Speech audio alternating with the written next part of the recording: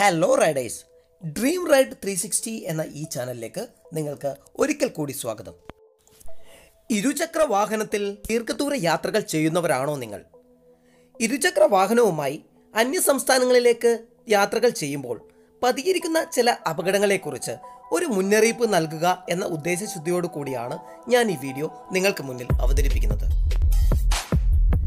ഇവിടെ ഞാൻ പങ്കുവയ്ക്കാൻ പോകുന്ന ഈ വിശേഷങ്ങൾ ചിലത് ഞാൻ നേരിൽ അനുഭവിച്ചതും ചിലത് മറ്റു യാത്രികരായ എൻ്റെ സുഹൃത്തുക്കൾ ഞാനുമായി നടത്തിയ ചർച്ചയിൽ അവർ എന്നോട് പങ്കുവച്ചതുമായ വിവരങ്ങളാണ്.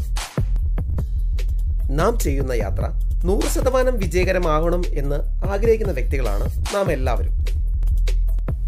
എന്നാൽ നാം നടത്തുന്ന യാത്രയിൽ നമ്മുടെ അശ്രദ്ധ കൊണ്ടോ അല്ലെങ്കിൽ മറ്റൊരാളുടെ അശ്രദ്ധ കൊണ്ടോ നമുക്ക് അപകടങ്ങൾ ഉണ്ടായേക്കാം. നാം നടത്തുന്ന യാത്ര 100% വിജയകരവും 100% സുരക്ഷിതവുമാക്കി തിരിച്ചെത്തും എന്നുള്ള ഉറപ്പ് നമ്മുടെ ബന്ധുമിത്രാദികൾക്കും സുഹൃത്തുക്കൾക്കും നൽകിയിട്ടാണ് നാം യാത്ര ആരംഭിക്കുന്നത്. ഒരുപക്ഷെ നാം ഇതിനു മുൻപ് നടത്തിയ യാത്രകളെല്ലാം സുരക്ഷിതമാക്കിയതിനാൽ മാത്രമായിരിക്കാം നമുക്ക് മുന്നോട്ടുള്ള യാത്രയ്ക്കും അവർ പൂർണ്ണ അനുവാദം നൽകി പോരുന്നതും. അതുകൊണ്ട് തന്നെ ഇനിയും മുന്നോട്ട് യാത്ര ചെയ്യണമെന്നുണ്ടെങ്കിൽ ഇനി നടത്തുന്ന യാത്രയും സുരക്ഷിതമാക്കേണ്ടത് നമ്മുടെ മാത്രം ചുമതലയാണ്. നാം ചെയ്യുന്ന യാത്രകൾ, പ്രത്യേകിച്ച് കേരളത്തിന് പുറത്തേക്ക് നാം നടത്തുന്ന യാത്രകളിൽ രാത്രികാലങ്ങളിലുള്ള റൈഡിംഗ് പരമാവധി ഒഴിവാക്കുക. നാം നടത്തുന്ന യാത്ര അപരിചിതമായ വഴികളിലൂടെയാണ് എങ്കിൽ രാത്രി യാത്ര പരമാവധി ഒഴിവാക്കുക. സുരക്ഷിതമായ ഒരു യാത്രയ്ക്ക് പകൽ യാത്രയാണ് ഉചിതം. നിരന്തരം ദൂരയാത്രകൾ നടത്തുന്ന സഞ്ചാരികൾക്ക് ഇതുപോലെയുള്ള എന്തെങ്കിലും പ്രശ്നങ്ങൾ അഭിമുഖീകരിക്കേണ്ടി വരിക സർവ്വസാധാരണമാണ്. എന്നാൽ ഇങ്ങനെയുള്ള വാർത്തകളൊന്നും ഇതിനു മുൻപ് നിങ്ങൾ സോഷ്യൽ മീഡിയകളിൽ കണ്ടു കാണില്ല. ഇതുപോലെ സ്ഥിരമായി ദീർഘദൂര യാത്രകൾ ചെയ്യുന്ന എല്ലാ യാത്രികരും ജീവിതത്തിൽ ഒരിക്കലെങ്കിലും ഇതുപോലെയുള്ള ദുരനുഭവങ്ങൾ അഭിമുഖീകരിക്കേണ്ടി വന്നിട്ടുണ്ട്. തന്നുടെ യാത്രയിൽ ഇതുപോലൊരു ദുരനുഭവം താൻ അഭിമുഖീകരിക്കേണ്ടി വന്നു എന്ന് മറ്റുള്ളവരോട് പറയുമ്പോൾ അവർ അവരെ പരിഹസിക്കുമോ എന്നുള്ള ഭയത്താലാണ് ഇക്കൂട്ടർ ഇതെല്ലാം പുറത്ത് വെളിപ്പെടുത്താത്തത്. നിങ്ങൾക്കറിയാമോ, നമ്മുടെ നാട്ടിൽ നിന്നും ചരക്കുകൾ കയറ്റി അന്യ സംസ്ഥാനങ്ങളിലേക്ക് പോകുന്ന എല്ലാ ലോറികളിലും അവർ ആയുധം കരുതി വയ്ക്കുന്നു. നമ്മുടെ നാട്ടിൽ നിന്ന് പോകുന്ന വാഹനങ്ങളിൽ നിരന്തരം മോഷണ ശ്രമങ്ങൾ കൂടി വരുന്നതിനാലാണ് അവർ ആയുധം കയ്യിൽ കരുതുവാൻ പ്രേരിതരാകുന്നത്. പകൽ യാത്ര തീർത്തും സുതാര്യവും സുരക്ഷിതവുമാണ്. അതിനാൽ പകൽ യാത്ര ശീലമാക്കുക. രാത്രി യാത്ര പൊതുവെ ഒഴിവാക്കുക.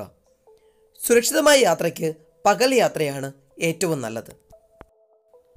ദീർഘദൂര യാത്രകളിൽ, പ്രത്യേകിച്ച് കേരളത്തിന് പുറത്തേക്കുള്ള പാതകളിൽ യാത്രികരെയും കാത്ത് പതിയിരിക്കുന്ന ഒരു അപകടമാണ് ഇതുപോലെയുള്ള കന്നുകാലികൾ. ഇന്നത്തെ ഈ കാലഘട്ടത്തിൽ ഗ്രാമപ്രദേശങ്ങളെന്നോ നഗരങ്ങളെന്നോ വ്യത്യാസമില്ലാതെ കന്നുകാലികളുടെ കടന്നുകയറ്റം നിരവധി അപകടങ്ങളാണ് രേഖപ്പെടുത്തുന്നത്. ഒരൽപ്പം അശ്രദ്ധയോടു കൂടിയാണ് നിങ്ങൾ യാത്ര ചെയ്യുന്നതെങ്കിൽ അപ്രതീക്ഷിതമായി നിങ്ങളുടെ വാഹനത്തിന് കുറുകെ ചാടുന്ന ഒരു കന്നുകാലി മതി നിങ്ങളുടെ യാത്ര മുടക്കുവാൻ. അന്യസംസ്ഥാന പാതകളിൽ വാഹനങ്ങൾ തട്ടി നിരവധി ദിവസങ്ങൾ മൃതശരീരമായി കിടക്കുന്ന കന്നുകാലികൾ നിരവധി അപകടങ്ങൾ വീണ്ടും വിളിച്ചു വരുത്താറുണ്ട്. അന്യസംസ്ഥാന പാതകളിൽ ഗതാഗത തടസ്സമുണ്ടാക്കിക്കൊണ്ടുള്ള കന്നുകാലികളുടെ കടന്നുകയറ്റം ഇന്ന് സർവ്വസാധാരണമാണ്. സുരക്ഷിതമായ വേഗതയിലാണ് നിങ്ങൾ യാത്ര ചെയ്യുന്നതെങ്കിൽ ഇവയെയൊന്നും ഭയപ്പെടേണ്ടതില്ല.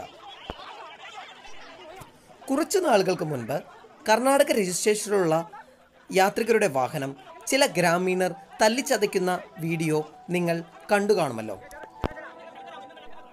കേരളത്തിന് പുറത്തുള്ള ഗ്രാമപ്രദേശങ്ങളിൽ നിങ്ങളുടെ വാഹനം മറ്റൊരാളെ തട്ടി പരിക്കേൽപ്പിക്കുകയാണെങ്കിൽ ക്ഷുഭിതരായ ജനങ്ങൾ നിങ്ങളെ ആക്രമിച്ചെന്നു വരാം. അതിനാൽ ഗ്രാമപ്രദേശങ്ങളിലൂടെ ഗ്രാമഭംഗി ആസ്വദിച്ച് സുരക്ഷിതമായ വേഗതയിൽ മാത്രം യാത്ര ചെയ്യാൻ ശ്രമിക്കുക. നല്ല യാത്ര ആസ്വദിക്കണമെങ്കിൽ, നല്ല കാഴ്ചകൾ കാണണമെങ്കിൽ യാത്രയ്ക്ക് മുൻപുള്ള ദിവസങ്ങൾ കൃത്യമായ ഉറക്കം കൂടിയേ തീരൂ.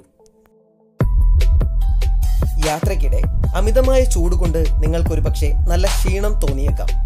ഉറക്കം നിങ്ങളെ തട്ടി വിളിക്കുന്നുണ്ട് എങ്കിലും ഇനിയും 100 കിലോമീറ്ററുകൾ താണ്ടിയതിനു ശേഷം വിശ്രമിക്കാം എന്നുള്ള നിങ്ങളുടെ ഒരു തോന്നൽ മതി നിങ്ങളെ അപകടത്തിൽ വീഴ്ത്താൻ.